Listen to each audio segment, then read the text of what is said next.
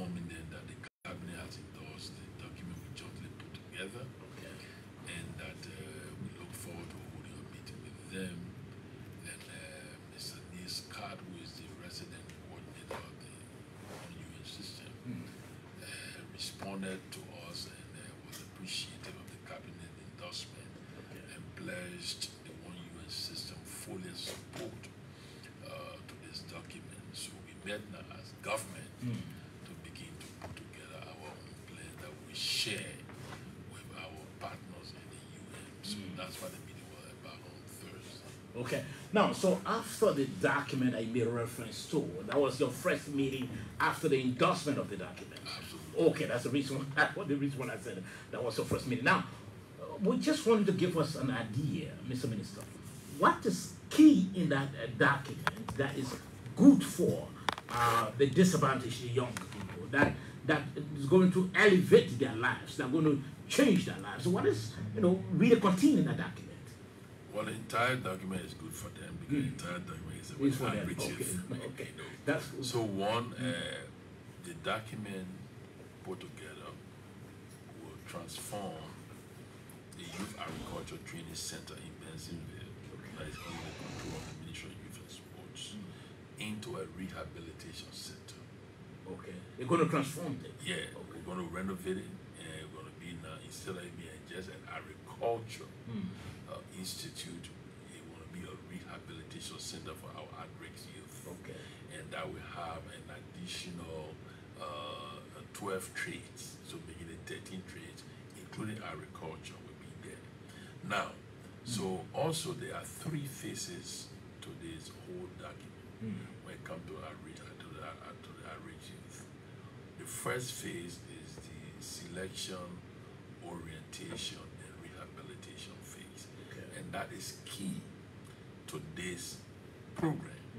And that is why that's one of the decisions we made on Thursday, that both the Ministries of Health and Gender and Children and Social Protection will begin to put together an operational document for phase 1. Okay. Because this phase is very key.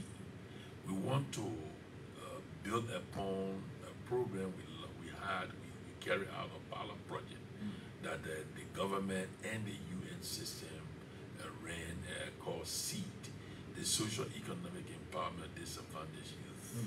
It was a pilot program that targeted 500 of our at-risk youth, and we're very successful. Okay. We want to build on that model. What did we do? We had drop-in centers. I believe there were 3, but we want to increase that number of drop-in centers. Okay. And what we also agree, and the Finance Minister had discussed, is that we have had so many studies when it comes to the at-risk youth, and we cannot, and all the studies will tell you, there will just be estimation of how many at-risk youth we have in Liberia. We conducted a study paid for by the UNFPA in January 2021 by Dr. Zeogar Wilson, and there were over 47,000 of the at-risk youth in all 15 counties that were reached. But according to that document, it estimated that there are 100,000 of them in Liberia. But the document also said there are over 40,000. And the reason we can't put a figure on there is because they moved about. They are not stationary, most of them. You know, some of them are petty, they commit little crime, and they move to another ghetto. So what we want to do now, part of the program is, that's why the phase 1 is very, very important. The orientation, the selection, the orientation phase, especially the selection, it's going to be rigorous. We're going to identify them, make sure that each of them that will be selected and go through the various processes will have a biometric ID card. Okay. We have a database that, so as we process you, you have identified by a biometric. Okay. So like that will help, we'll be able to capture everybody. And now because first I want to know your health condition. What are you going through? What is your interest? What kind of trade you want to learn? What are your family connections? Who are your family? Because part of this program, there has to be family reintegration. Okay. And we have to know who the family, because most of the families have abandoned these folks. And that is why some of them, most of them in the street. So to make this program successful, that family reintegration is very, very important. So that is after they have enrolled in the program. Oh yeah, yeah, because family reintegration is in the second phase, where you have the vocational training, capacity building, then family reintegration. And phase 3 has to do with job placement and connection to job market. And that's why the business community, all of them will be part of this process, because we have to make sure that once we rehabilitate the children, we have to provide a vocational training. We have to make sure that they can do something.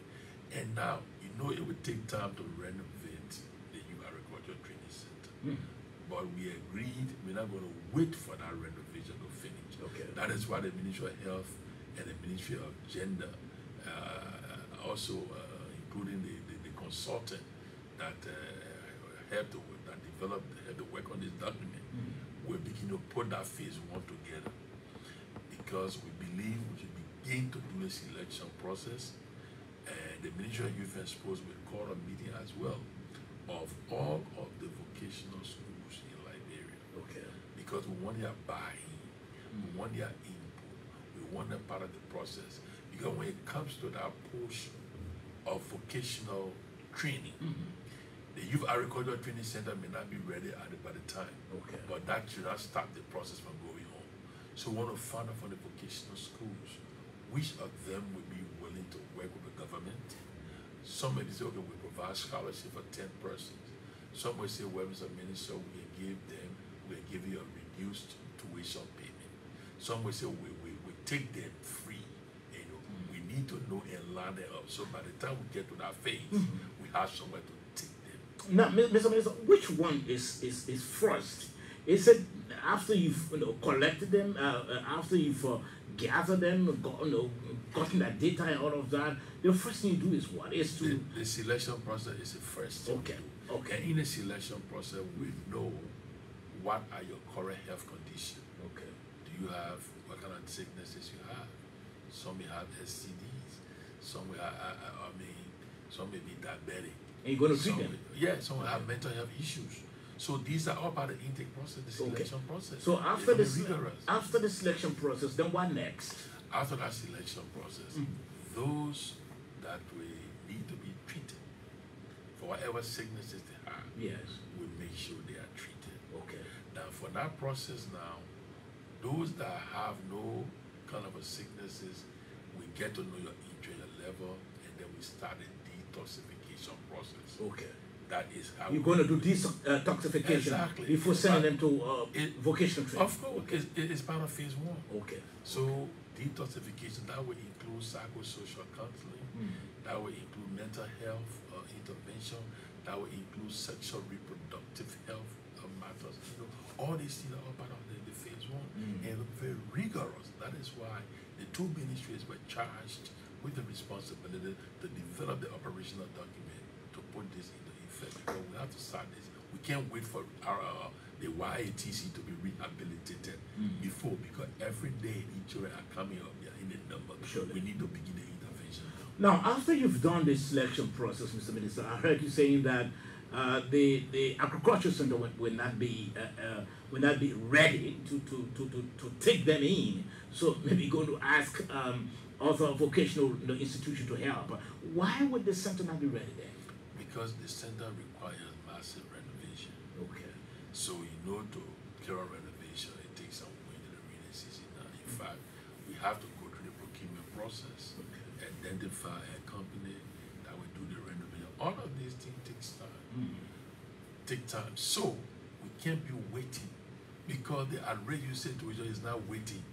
We have to begin the intervention, and that is why when both ministries put their plan together, look at what the cost factor is, and there where the Ministry of Finance comes in, because we have to share the information with our development partner. They will have their input into it, because the Minister of Finance will lead also a fundraiser for this program, that will involve our donors, that will involve big companies in Liberia, individuals, so that government already appropriated $750,000 in the budget for that, and that will be for renovation.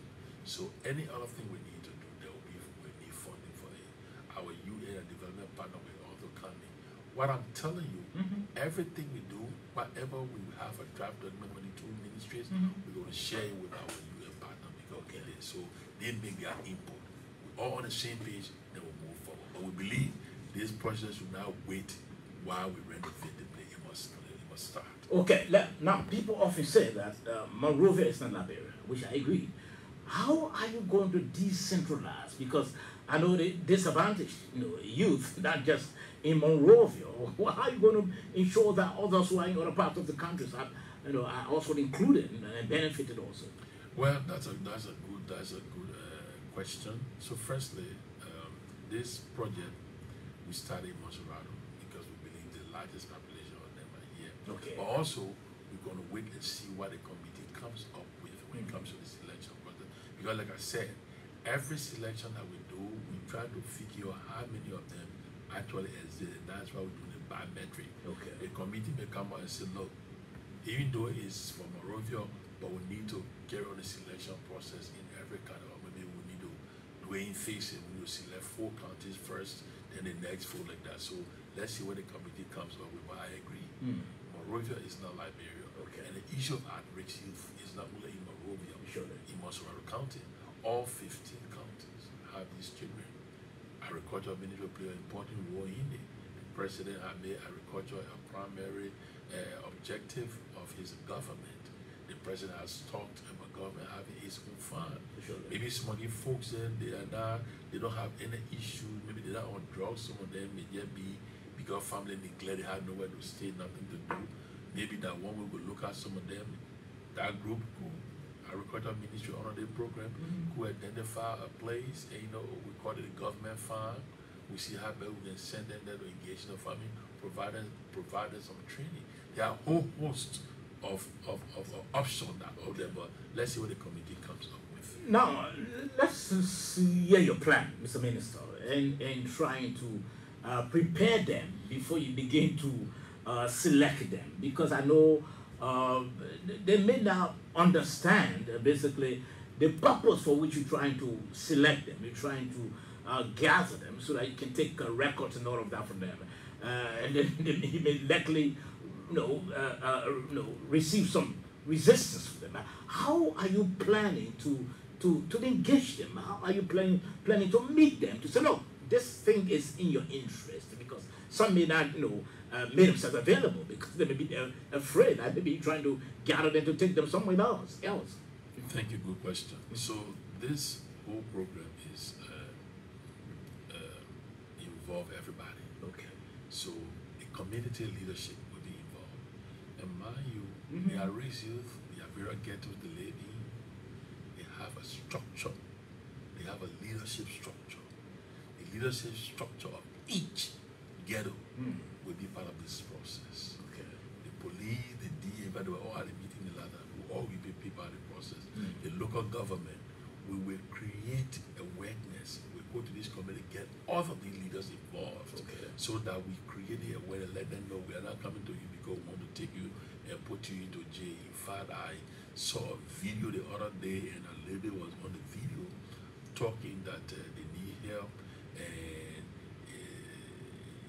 they don't want people come and giving them food all the time. They don't need food, they need help, and the DA or the police will start arresting them, putting them in jail. They will change the drug law. All of this, even the drug law. That one of the issue I will come to that we discuss, that will let you know. So they will involve everybody. Okay. We create the awareness before we get started, so they understand what is it we're going to do. Their leadership structure in the various ghettos will play a major role. All the organizations that deal with outreach youth will also have a role to play. The churches, there are churches that have their own outreach youth program.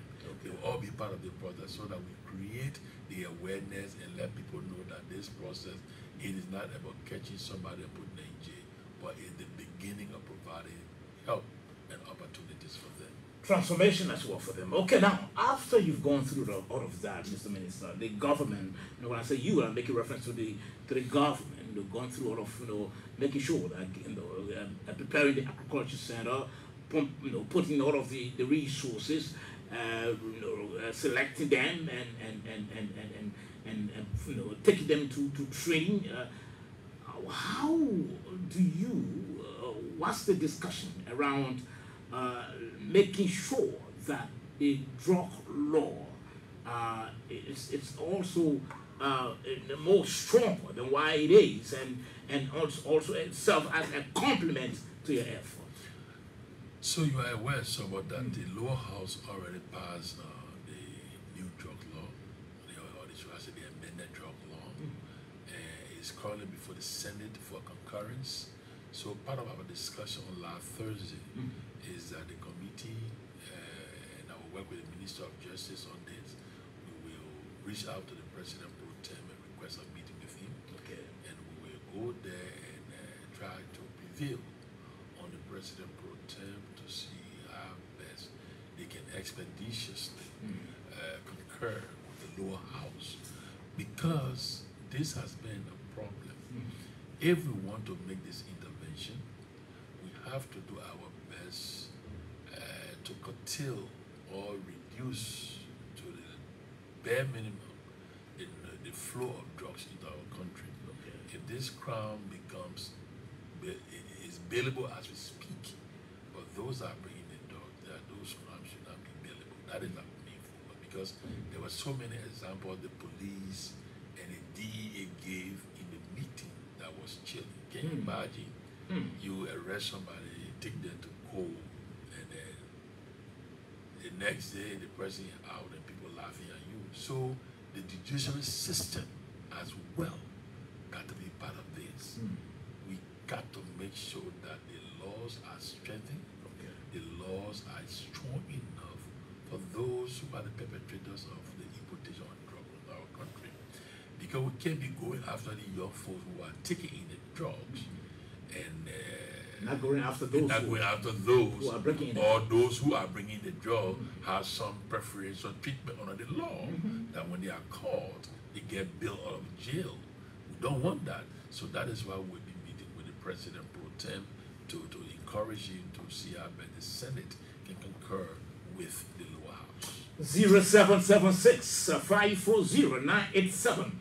Again, 0776 540 987. Or better still, 0880 514 096. Again, 0880 514 096. That's the number to call. Our guest here is the Minister of Youth and Sports, Honorable D. Zeogar Wilson. He's the head of the task force that has been set up to draft a road map for the rehabilitation of our young people. Good morning.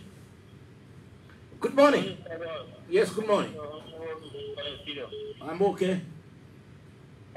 This road map, we need to appreciate it. We need to appreciate it for all that road, and along with the Minister of Youth and Sports.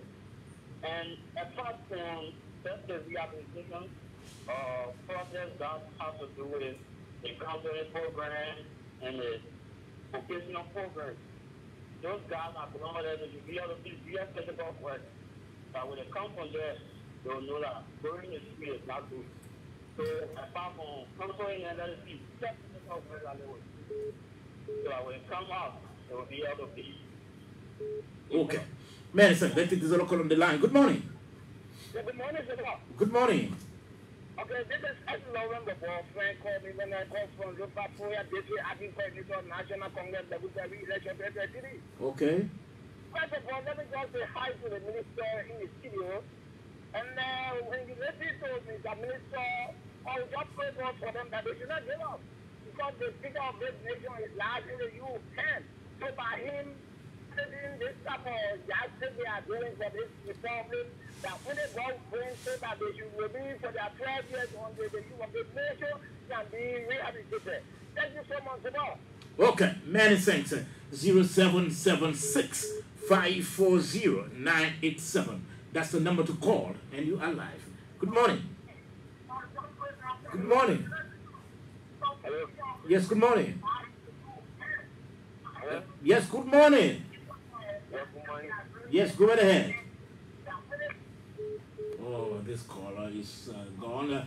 0776 540 987. Let me take this out on this line. Good morning. Good morning. Yes, sir. My name is Dole this fiscally pay according for balance sheet. Okay. I want to thank the minister so much for this program. I have two concerns. My first concern has to do with after the youth are then trained, after they are going through all of the processes that should qualify them to be reintegrated, will there be statutory given those youth that at least after the training they can go and start with the program we give them? Okay. Yeah, thank you very much. Okay, many thanks. Let me take this other on the line quickly. Good morning. Good morning. Yes, sir. Yeah, this is Tama Papana calling you from Foya District from Government Promotion of Re-election of Foya Place. Okay.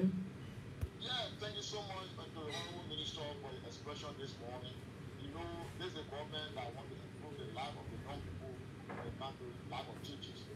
We want to appreciate the Minister for the level of working they are doing in the Republic of the Bureau. I want to commend our President, our lovely President who is very well, to continue to put in the young people because the young people, these are the people that will bring from our generation. So I want to say thank you to the Honorable Minister for the level of work. Oh, okay. This call is let's take this call on the line quickly. Good morning. Yes, good morning. Okay, let's hear from you. I want to commend the young minister in studio for that initiative. My question to him is this: was it in the plan this initiative, or because the opposition have said they are not seeing anything in the president's message? That's one. Another thing is we talk about the judiciary, maybe playing some leniency when it comes to adjudicating cases. But what about the security themselves? Now, always need to argue with you guys on a daily basis and need to protect the children and also smoking the drugs. Thank you. Okay, many thanks. I'll take two more calls and then wrap it up quickly. Good morning. Oh, let me take this one. Good morning. Yes, good morning. This is Agnes, and I called from Panjama State this morning. Okay. Yeah, let me commend you for the show this morning. Thank you so much. And to the minister, Mr. Zeogar Wilson, my own neighbor, my best friend. Thank you so much for the show. Let me thank the president ever so much for what he's doing, especially for the young people of this nation. The president has so much belief in the young people because, you know, it is the young people that will rebuild the nation. So thank you so much. And we are trusting God that the youth of Liberia will not be useless, but rather they will be useful. Thank you. Many thanks. Just one quickly. Let me take this call on. Good morning. Good morning, sir. Yes, sir.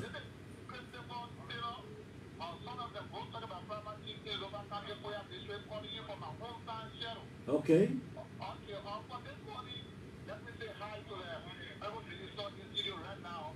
But let us be bold to say all I'm doing are here to see President Weah is the man who God has sent to cabinet to give his people. Because we are not going on here, we saw what happened.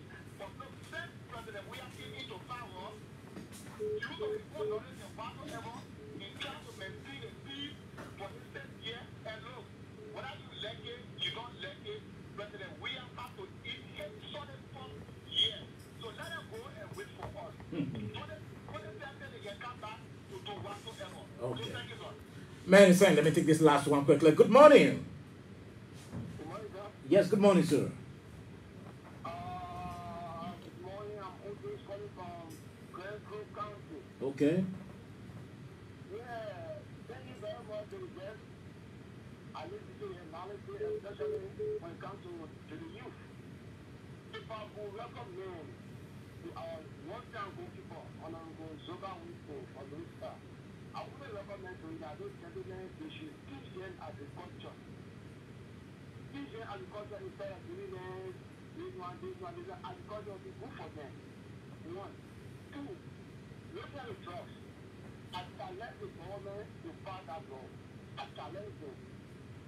Because what when you pass that law, just need to do where just part of the difficulty they are going through. Through the government thing. all the things that people are doing what they have done, this is one of the reasons I'm going to Georgia, all the refugees, our government here, all the 16 governments in the country, the judge is by law. So I challenge the government to follow the law. Okay. Many thanks. We are not taking additional calls number one. Mr. Minister? Yeah, thank you. Let me just respond to Phil real quick. One of the callers asked whether we give them 2 kids, and the answer is yes. That's why we say we link them to job market. Because when you learn vocational and technical training, you can either be employed or be an entrepreneur. Sure. So entrepreneurship will be part of the orientation or part of the training we provide for them. So that is true. The other person asked whether we are doing this because opposition said we're in the State of the Union. Well, quite frankly, the issue of address was in the President's State of the Union address. And we are not doing this because of opposition. The issue of address, I've always said so about it is not political in my view. Sure. It is national. And we started the process in 2019 with the former UNDP resident coordinator of Parliament as well as UNFPA, Dr. Bennett in Yanabanki. Unfortunately, both of them transitioned to other area of assignment. But they started long before, but because of COVID, it slowed the process. And thankfully, the new folks that came in, new UN resident coordinator, UNDP, and UNFPA, they have all embraced it, and we are on the right track as we speak. Okay. Well, Mr. Minister, we really want to thank you for taking time off a busy schedule. So before you go, so how soon do we see all of the meetings and documents, being put together, the meetings holding? How soon do we see a visible action? Well, I don't want to put a time to it and then somebody hold me to it tomorrow because everything has to do with funding. Okay. And but I'm confident that this program will kick off this year. Okay. Well, that's the Minister of Youth and Sports. He's Honorable D. Zeogar Wilson. And of course, he's been my guest right here on the SMS. Okay.